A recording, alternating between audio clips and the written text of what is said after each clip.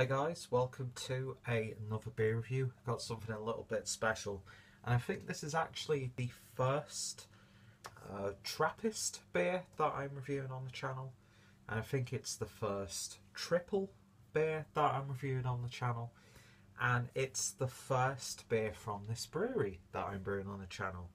But it's not the first time that I've drank any of the previously mentioned things. I've been watching Michael Jackson's Beer Hunt series recently.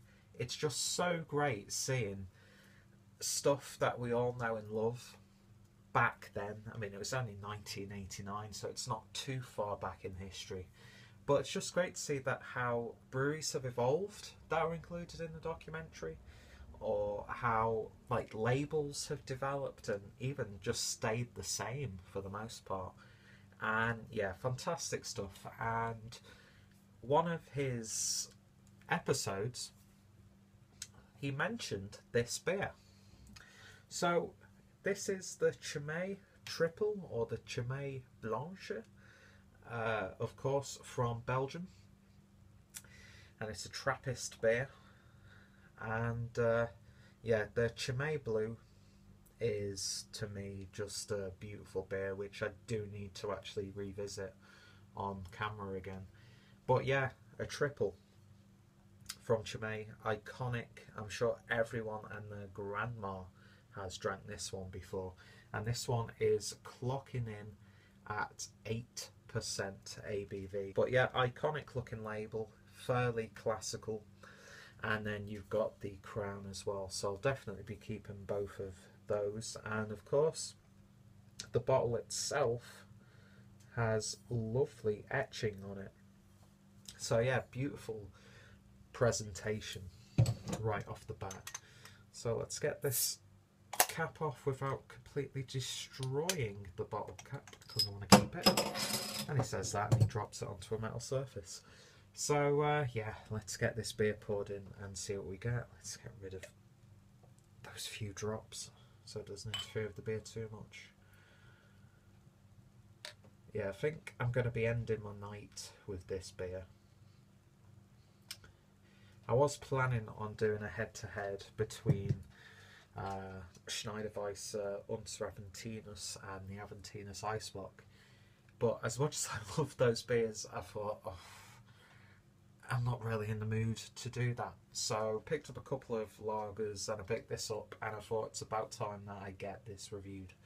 So beer in a glass, and that is a lovely orangey colour. It's got some lovely like honey bronze sort of hues in there as well, very mild. But yeah, you can't see through that. Well, you can, but it's very distorted, very hazy, and beer poured with about 2 fingers worth of a brilliant white head. So yeah, looks nice so far. Let's give it a little bit of a sniff. And you get this sort of like stingy, lemony, citrusy hop character. A little bit of slight sweetness in there, but more along the lines of a fruity sweetness. A little bit of yeast character in there as well, a little bit of wheat character. But this lovely sort of sherbety, powdery hop presence. But it's not in your face, it's not smacking you around the chops or anything like that. When you put your nose in and you ingest or inhale, then you do get it, but it's not exactly, you know, jumping out of the glass. Definitely floral tones in there as well. It sort of has that smell of like a field the day after it's rained, if that makes sense. But yeah, it smells really, really nice and balanced. Let's give it a taste. Cheers.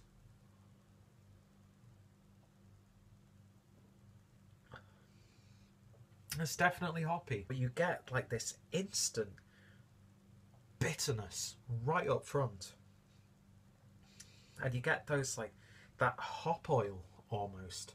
It's not burning or anything like that, but it's like this tingly, hoppy flavour right up front. And then on the back end, really quite sharp. And a tad dry as well. Yeah, it's like tingling the tongue. But it's really, really nice. And then once you get underneath that, you get this lovely... As I'm talking now, I'm getting like the aftermath of a double IPA. That sort of characteristic. That like hoppiness mixing in with that ABV as it's going down. It's not a burning sensation. For the most part, the alcohol is masked really nicely. I've had beers less than 8% where you taste the alcohol. You get it more on the back end. It has this slight, like when you've got alcohol on your breath, that sort of sensation.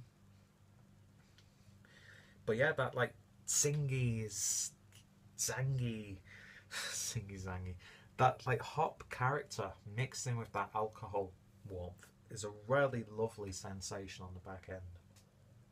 It's got a little bit of tartness there. And then you get this really nice spicy Belgian yeast character really shining through this beer. Very floral as well. And although the alcohol is masked, it's such a powerful, like, instant hit every time you take a sip that you really want to take your time with this one. Carbonation really nice, medium mouthfeel to it, and that carbonation works really, really well with that. It's a little bit aggressive, but not too much. But yeah, that like the hop resins and the hop oils really come through on the back end a lot. And it's hoppy in that sense. But yeah, this is a definitely demands your respect and attention. You know, drink with care, savour the moment. It might be a little bit too sharp for some people, but for me, this is the like perfect beer to end a night on.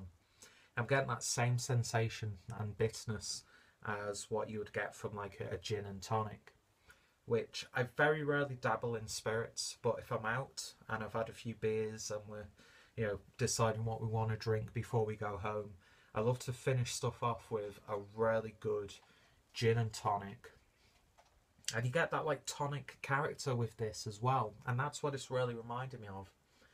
And it just like completely wipes your palate, but leaves its own flavours there, if that makes sense. It's the perfect beer to end a night on. It is a somewhat acquired taste, but for me that is a lovely beer. Is it my favourite from the Chimay beers? Chimay Blue for me is just a beautiful beer. Chimay Red, actually, I can't remember the last time I drank that, so it's probably bad me comparing this to the others right now. But Belgian beers, they've got the history, they've got the heritage, they've got the craftsmanship, they've got it nailed down, and you get that with this beer.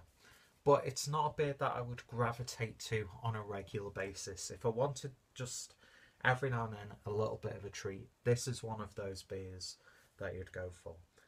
And very highly regarded, highly rated from what I've seen on various websites. And for me, for my score, I'm going to give this one an 8.5 out of 10. I love that hoppiness. I love the bite that this beer has. But it's not one that I would go to very often, especially in the world, or the relatively undiscovered world for me, of Belgian beers. But yeah, still a fabulous beer, and I could definitely see why people hold this beer up to such high regard.